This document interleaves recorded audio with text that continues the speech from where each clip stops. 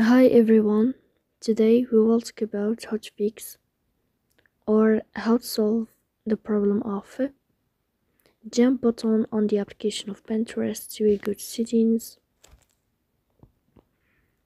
In this page we go to apps, default apps, app settings.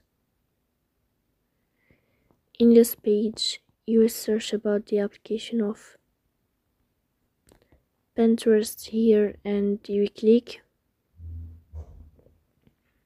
Then this page of app info you will click on first stop and you will click OK. Then you will enter to the window of storage.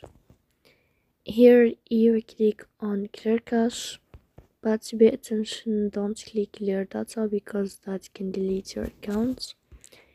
Here you can turn off your Wi-Fi and you can turn on your Wi-Fi again to fix that problem, so please don't forget